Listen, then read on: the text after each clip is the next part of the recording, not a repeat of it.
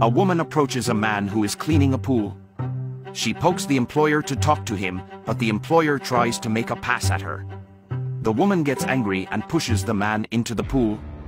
The angry woman screams and says that she did it to teach him how to respect women.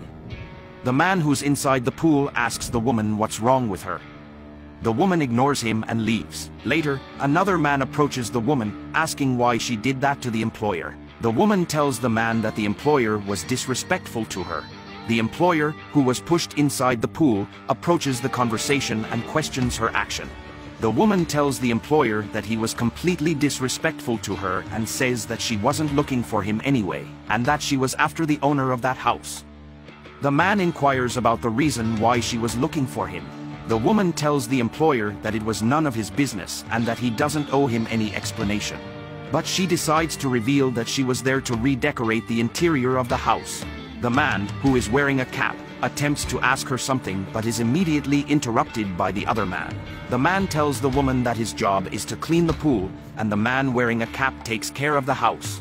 The pool cleaner says that he's going to help the woman and asks the other employer to continue doing his job. The pool cleaner tells the woman that he can help, but the woman laughs in disdain and says that a mere pool cleaner isn't capable of helping her. But then the woman changes her mind and says that there was something for which he might be helpful. The woman asks the pool cleaner if the house's owner is married. The pool cleaner confirms that the owner is single. The woman asks the cleaner if he is sure, and the man confirms. The woman says that the house deserves a brand new design and someone like her living in it. The pool cleaner inquires about the woman's marital status. The woman states that she is single, but only for a short amount of time. The woman says that she's sure she's going to find her love in that house. The pool cleaner tells the woman that she is also single. The woman, doubtful, asks if that was true, and the man confirms that he was single. The woman tells the cleaner that he will be single forever because he is ugly and walks away. The pool cleaner scratches his head and says that the woman was incredible. The pool cleaner, carrying a tray, approaches the woman and offers her some juice and biscuits. She agrees and begins to drink the juice. The woman abruptly spits the drink on the floor and says that it tastes disgusting. She throws the juice towards the man and complains about the lack of sugar. The woman shouts and pours the juice over the man, telling him to leave her alone. The man says that he was only trying to be kind to her. The woman says that she didn't ask for any kindness. The man admits that he liked her. The woman asks what he means by that, and the pool cleaner claims to be in love with her. The woman tells him to stop being so stupid and that she is going to tell everything he did to his boss.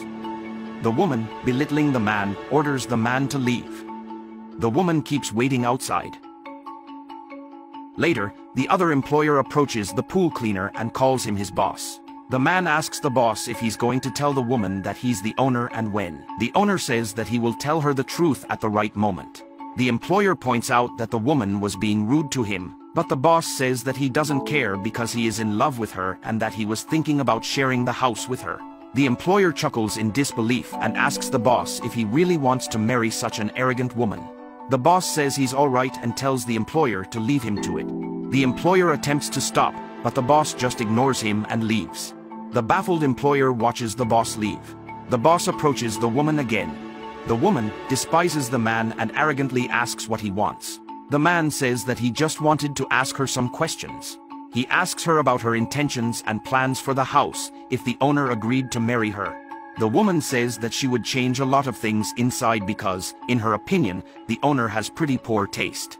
The woman also says that he wants him to be rich and that if she were his wife, she would travel to Paris and also enjoy their traveling around on yachts and luxury cars. The man says that he understands and tells the woman that his boss is just about to arrive and that he will call her as soon as he arrives. The woman tells the man that it is okay, and the man leaves. The woman checks her notebook while waiting. Later, the woman is talking on her phone, but the employer is trying to tell her something. Behind her, the boss carefully approaches, wearing a suit. The employer, distracting the woman, tells her that the boss is right behind her. The woman, shocked, asks if that was supposed to be a joke.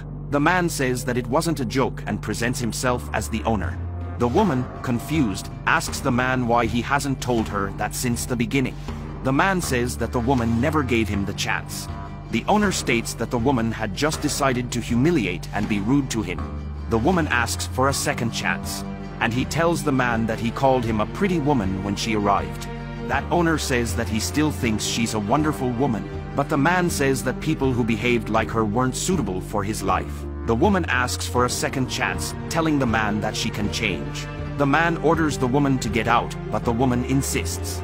The man tells the woman that she must leave and says that the other decorator is about to arrive. The woman, without any choice, is forced to leave. The boss advises his employer, saying that there are a lot of pretty women in the world, but warns him about the dangers of some gold diggers.